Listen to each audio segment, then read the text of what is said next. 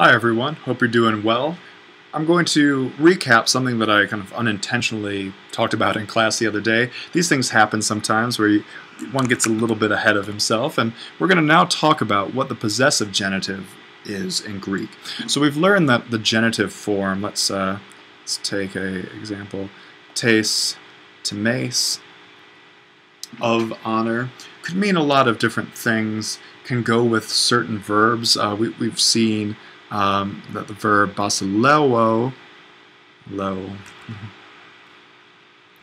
lewo, can take a genitive object. You can rule the country, etc.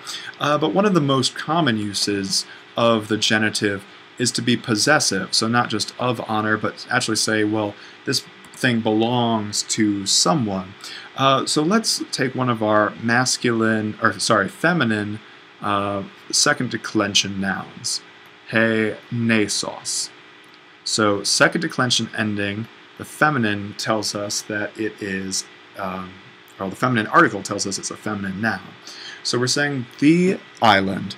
Now let's think that we're Gilligan's Island or something like this, where we have a rich doctor who goes out and buys his own private island. So we want to say the doctor's island, the island of the doctor. Well, there are two acceptable ways to do this in Attic Greek.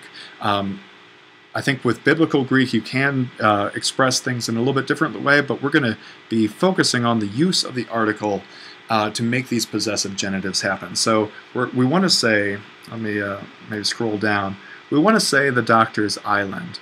So there are two ways to do this mainly in Greek.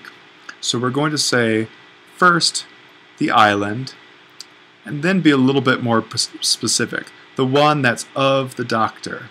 So, and remember that doctor is ho iatros. So note here that the smooth breathing is over the iota. This is not a diphthong, it's not I, it's iatros. I before a vowel in Greek can often kind of do a Y sound. So that's what we have here. This is, of course, where we get psychiatry from. So psyche, word for soul. And then this is soul doctorship, psychiatry. All right, so that's the nominative form. But then the genitive of iatros, it's a standard second declension noun, is ou. Should have mentioned that the accent's on the ultima. So the island, the one of the doctor. Maybe it's Dr. Phil. I don't know who has enough money to really own a private island as a doctor, but maybe a very successful neurosurgeon. The island, the one of the doctor.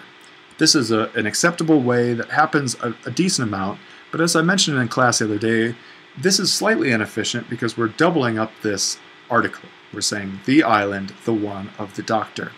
Perfectly acceptable and slightly preferred, wrong breathing mark, is to sandwich the possessor, the genitive, in the middle of this kind of what's becoming an article sandwich.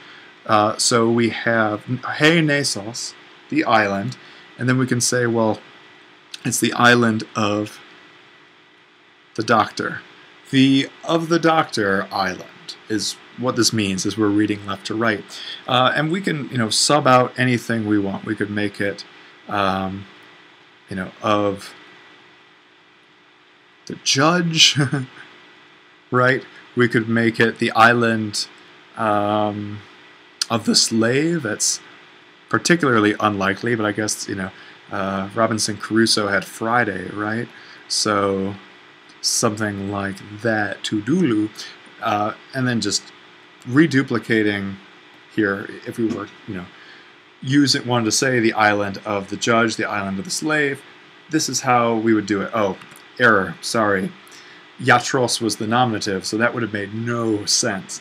Iatru is what we want. So, he tu iatru nesos, the island of the doctor. So what got brought up in class the other day was this construction. Well, what if we just dropped off that second article, the one, say, we'll go back to our doctor example, the island of the doctor. This is fine. and I have seen this before, but this is not necessarily what we want to be doing to be learning proper Attic Greek.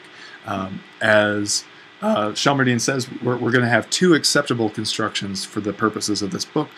This is what we're going to be working with. 1 and 2, 3, not so much. Hope that clarified some things, and I look forward to talking about this more later.